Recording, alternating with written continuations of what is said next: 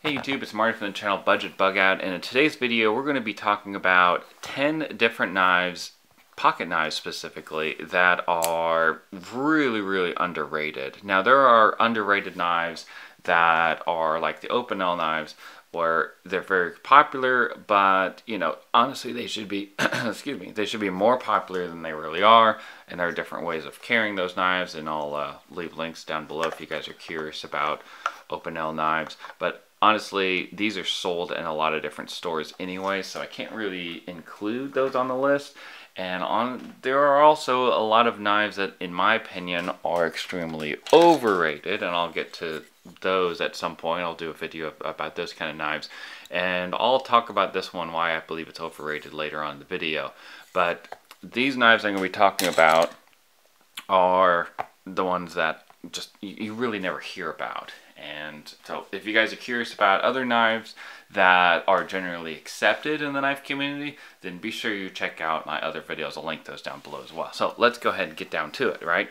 So first off, you can see this is from CRKT. Some of y'all might recognize this because I keep harping on this knife, how great it is. This is the Squid, and I'm going to be starting this list off with knives that are budget friendly, so like 5 that are budget friendly, and then 5 that are a little bit more expensive, closer to $100. So this one that you see in front of you is, I think, what, $13, $14, give or take, on Amazon. So like I said, I'll be leaving links down below if you guys are curious about any of these. But the reason why I like this kind of a bulldog of a knife is kind of how I say it, describe this knife, because it's small, it's stout, it's tough, is because of all those reasons. And it's compact.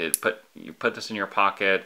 It has kind of a deeper pocket clip, and so it's not going to really stick out of your pocket.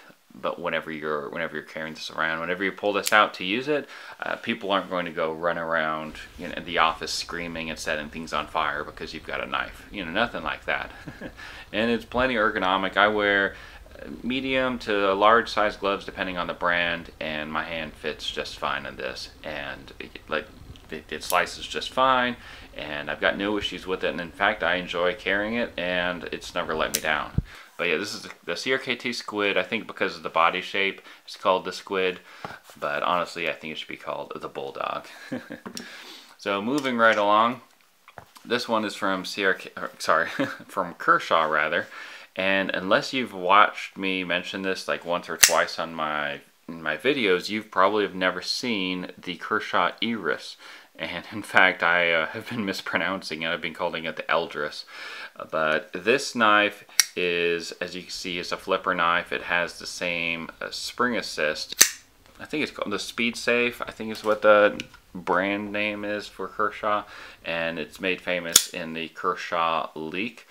But the Kershaw Leek, which I think is also a great knife, but I think it's pretty widely accepted in the knife community. It's around 50 bucks, and I think it's a great knife, and I highly recommend it. But if you're wanting to spend around half that, you know, a little more than half of what it is for the Kershaw Leek, actually, I think it's around $35-ish, then I would go with this knife right here, because this is honestly one of the best slicers of any of the Kershaw knives that I own. I think it's a great knife, and I think it's built really well. So this is the Kershaw Iris knife. Moving on to another Kershaw knife, and this one very similar as far as it's very budget friendly. I think it's a similar price, and you know, it springs out. It's got that torsion bar that the other Kershaws that I showed you have. But the thing that separates this one, of course, is how lightweight it is. So if you look at this Almar Falcon Ultra Light, but yeah, this collaboration between Almar and Kershaw, it has all the same things that you would want from a knife of this type from Almar, where it's lightweight. It's not as lightweight, but it's still lightweight, and I really like this pocket clip as well. So I think that's actually an improvement upon the original, because it has that deep carry pocket clip, and it's extremely comfortable and ergonomic, and I don't know why this is not more popular than it is. So that is why it's on this list. Let's move on to the next one. So Going back again to CRKT, so they came out with this knife, the home front it's kind of a Ken Onion design, but it has something that's known as a like a field strip technology integrated into it. And yeah, it's a great knife, it's a great system. So basically the way that it works, let me move this out of the way, is that whenever you move this gear, you just kind of turn it that way, and then you kind of slip this over here, and then you throw it down. That's how they do it at the trade show events. Oh, maybe you're supposed to do that first and then rotate it, but you know, you guys get the point. So this is going to be great if you're someone who spends a lot of time in the outdoors. Maybe you're a hiker, you're section hiking or through hiking or whatever, and you're going to spend a lot of time in between facilities and a way of maintaining your knife. So this is a great technology for you, or if you're in the military and you know you're downrange, this would be great. So it has that same technology in this knife. However, the home front, whenever I use the flipper on that, my finger rubs up against the handle right there. For that reason, I'm not a big fan of the design of the home front. I think it's overrated. But this knife has everything that you kind of know and love in pocket knife. It's very easy to open. It has a a liner lock. It also has a deep carry pocket clip. And yeah, it has that same technology, that field strip technology, where you can maintain this in the field. What I want to see is this in orange so that you can actually see it if you were to put this down at your campsite or out in the woods or whatever. So really like this knife. This one is known as the HVAS, and once again, this is from CRKT. Okay, moving on to the next one. This is an Emerson and Kershaw collaboration. This is known as the CQC, which stands for Close Quarter Combat 7K. Actually, no, it's not. This is the actual Emerson itself. And this is the Mini Commander. Oh, there it is, the CQC 15. But you probably wouldn't have known that because this is it right here, the Kershaw and Emerson collaboration. Because this one, you know, is around $200 and this one is around $35. It still has all the same features that you enjoy from an Emerson knife. It has an Emerson wave, so as you pull it out of your pocket, and as long as you pull it back as you pull it out of the pocket, then it's going to deploy, and it's a great self-defense knife as long as you're obeying your local knife laws, etc., etc. So great knife. It's great for self-defense, and if you're someone who is looking for a knife that you can, you know, use to defend yourself in a last-ditch effort to save your life, then these are great knives for you. But like I said, there's a price difference, and this one won Best Knife of the Year in 2000 and something rather. I think it was like a few years ago. Yeah, at the Blade Show event. So great knife, kind of still underrated. I think people kind of still overlooking this knife even though it has that accolade. Moving on to the next knife, and this is kind of getting towards the a little bit more expensive category. This one is from Benchmade. So those are all the budget knives. This Benchmade knife is known as the Presidio, and this is the original Presidio. So there's still some out there. Now Benchmade sells the Presidio 2, but I really like this one, honestly, a little bit better. So you've seen the Contago, and this one has a glass breaker in the bottom, so that it does differ from that in that way, because this one doesn't have a glass breaker. But the ergonomics, the feel of it is pretty much very similar in anyways as the Contago.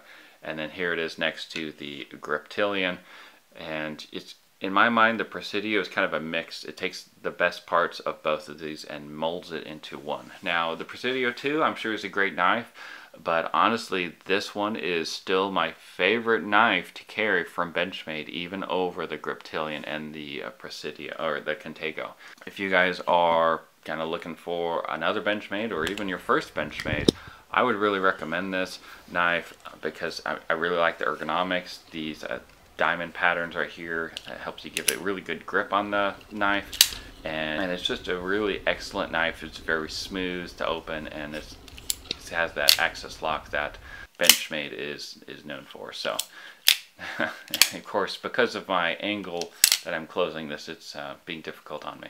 But yeah, I really like this knife. This is the Presidio from Benchmade.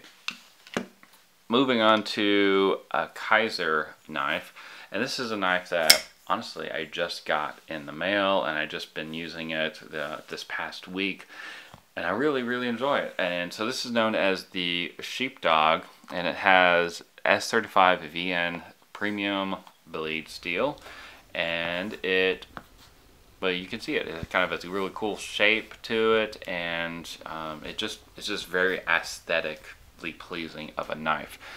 And if you're maybe looking for one that isn't so big, because you can see, like I said, reference my hand right here, there is a smaller version out there as well.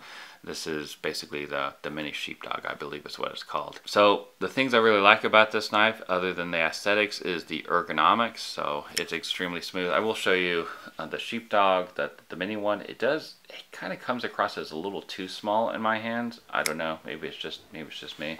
It just looks a little too small. But it's still lightweight and easy to carry, and it has G10 handles, whereas this one has titanium handles. But I really like this knife. If you're looking for kind of a classy looking knife that still does a really great job slicing, then maybe you should go with the Sheepdog. I will say that it's not as great of a slicer as something like a zero tolerance knife, or at least some of them, because it has a little bit of a thicker spine, even though, yeah, there is a swedge right here. Just kind of keep that in mind. But it is a beautiful knife, and it's a real pleasure, and I smile every time I use it. So, and that's pretty much all you can ask for when it comes to knives, right? Moving on to another knife, also honestly from Kaiser, and this one I got from a battle box. This is known as the Sea Lion, and I'm not sure the reason for the name, but yeah, I really like it, and it's also ergonomics, and it's pretty lightweight as well. But yeah, if you're looking for a knife that's kind of out of the norm, and a knife that's going to last you for a while, you don't mind spending a little bit more, then I would recommend these two knives from Kaiser. By the way, both of these knives do have that insert in that frame lock that is going to be the same steel as the steel in the blade. That way the titanium isn't going to be worn away each time that you flip it. Last couple knives, another flipper knife, the last flipper knife, and this one is from Bastion, and this is made out of D2 steel, and I forget what the name of this knife is. I'll have to annotate it. But yeah, this is a knife that is not really known in the knife community whatsoever, because BattleBox, I think, worked on this knife kind of as an exclusive, but this knife does not have the kind of issues that I was expecting, where it's going to have some sort of rocking side-to-side blade play. But I will say that probably over time, though, that after flipping this, it's probably going to have issues that those Kaisers won't, because this does not have that steel insert in here. But other than that, day-to-day usage of this knife, this is actually one of my more favorited flipper knives, and I carry this sometimes whenever I would have carried my zero tolerance knife, I carry this one instead. Maybe it's because I favor my zero tolerance a little bit more, but nonetheless, this is an extremely underrated knife, and I think you guys should be aware of it. Moving on to the last, but certainly not the least, knife, and this is from Hogue. And before we turn away, I want to say that this, I think, is one of the best tactical knives that are out there. Now, I know that's a bold statement, because, you know, the Recon 1 has kind of been like the go-to for a lot of people, including myself, and I might have even upgraded my Recon 1 to one that I don't even think fits in the frame very well. But the reason why I like this so much is, once again, the ergonomics, the aesthetics, and I really like, even though this is going to be slightly more expensive than the Recon 1. The Recon 1 now retails at about $99.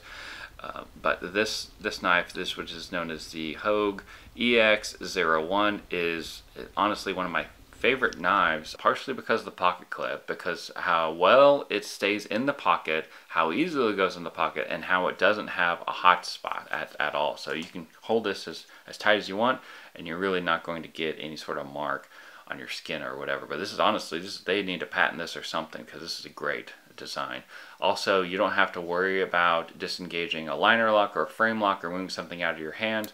It has this button right here and it swings closed, so you don't have to worry about your knife biting you, which mine has done from time to time, as perhaps yours has as well if you're someone like myself who owns a lot of knives. But extremely comfortable. I think my favorite part is this design right here, which not only makes it easy to get the knife out without causing blisters, but whenever you're using this knife, it just locks into hand, and where your fingers ride on this G10 right here, it's just going to lock into place. And if you're someone who's in the military or whatnot, then this might be a good knife for you. And it doesn't make a lot of noise opening and closing, as you can probably hear, whereas something like the Recon 1, which are used by Navy SEALs, makes a little bit more noise. Alright guys, so these are my 10 recommended knives for those of you who are looking for something new. So maybe you've seen my other videos where I say these are the best knives in the knife community, as recommended by every single person. Well, this video are just knives that in my personal experience are honestly as good, if not better, than a lot of those knives. So I'd love to hear your thoughts in the comment section down below. And if you guys are interested in these knives, as always, links in the description box down below. Y'all stay safe out there, and remember, it pays to be prepared. God bless, and have a happy new year.